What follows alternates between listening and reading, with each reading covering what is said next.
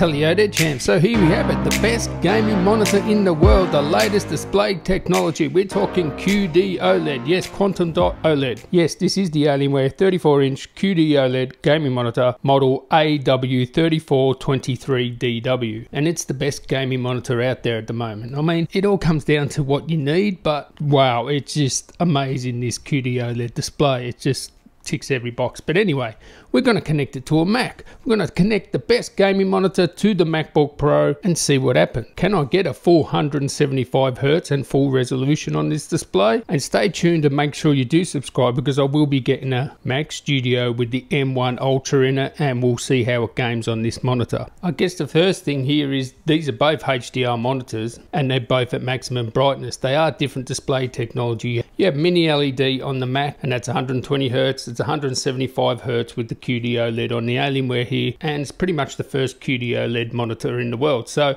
the latest and greatest. Maybe one day we'll get QD-OLED on the, the Macs. That'll be awesome. But what do they look like side by side there? I will give you a tip with this Alienware. Have it in HDR mode and make sure you go into the SD brightness slider, which is here, and you can slide that up and down to your liking, I guess, because SD content will look like rubbish if you don't, crank it up. It's just Windows doesn't handle HDR very well if you have HDR enabled. Now this Mac does have HDMI 2.0, which is good because the display only has HDMI 2.0. It also has DisplayPort as well. That's where we're going to try and get the 165 Hz. I do have a USB to DisplayPort adapter, but first we'll try the HDMI. Let's see what happens. So this is plugged into the HDMI, and straight away, woof, it actually works. And that's always a bit of a worry. Sometimes you've got to worry with Mac stuff, but let's go into the display settings. So what it says there is, yes, it's going at 100 Hz, which is what we want, and you can select HDR. I'll do that.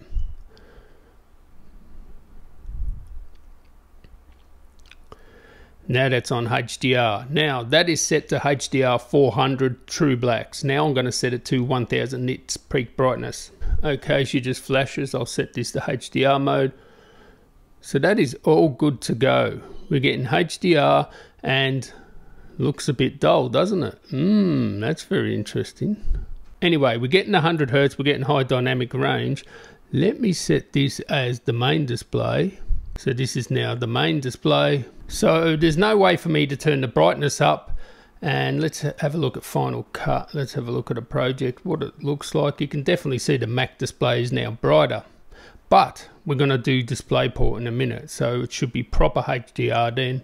So this is the review I done for this monitor actually. And yeah, actually now it looks a lot better. That HDR content does look nice.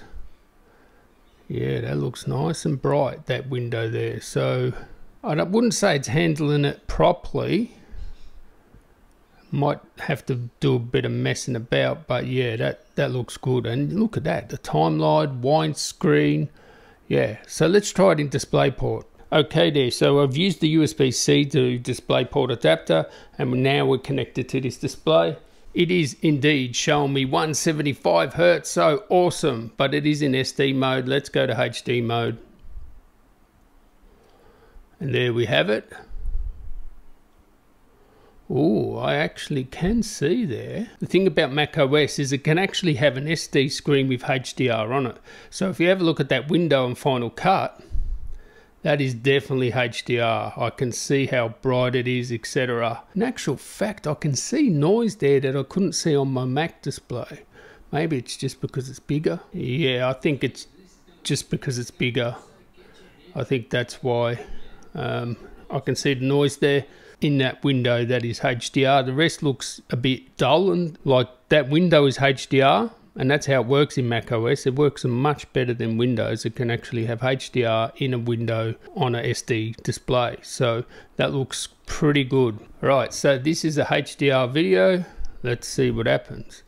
Now straight away, that looks a little bit dull. So I don't know that it's handling it that well. It looked like it was HDR in the window with Final Cut, but that just doesn't have that pop and vibrancy of true HDR. So maybe it's not handling it that well, macOS. Probably doesn't understand the display too much.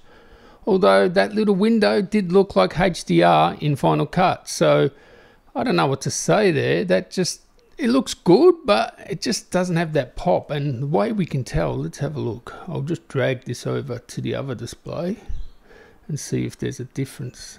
All right, so just drag that. Oh, I can see straight away. Whoa.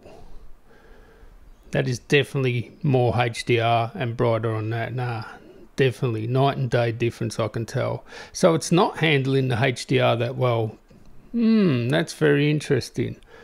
I don't know why that is. Look at that. Look how beautiful that display looks. That looks just amazing, the HDR. And that's what I see, and hopefully you see that in YouTube, but you're not seeing this on this QD-OLED monitor.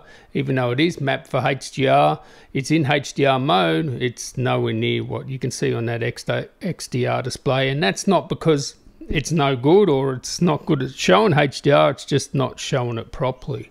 I'll just have a look at Final Cut again. Yeah, that window does look brighter than the rest of the display. Maybe it's just because it's smaller.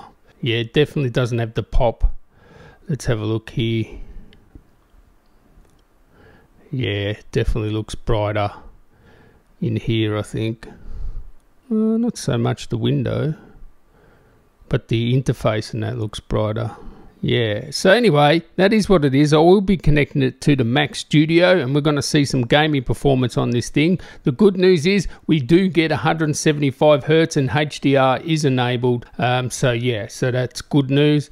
Hopefully we can tune it or get better brightness out of it so it looks like, you know, the Pro XDR display on the MacBook Pro there. But anyway, it works. USB-C to DisplayPort, getting a full 175 Hz. So that means I will get the ultimate gaming experience in terms of response, etc. on this thing. So anyway, stay tuned for more on this. Catch you in the next one. Tally ho.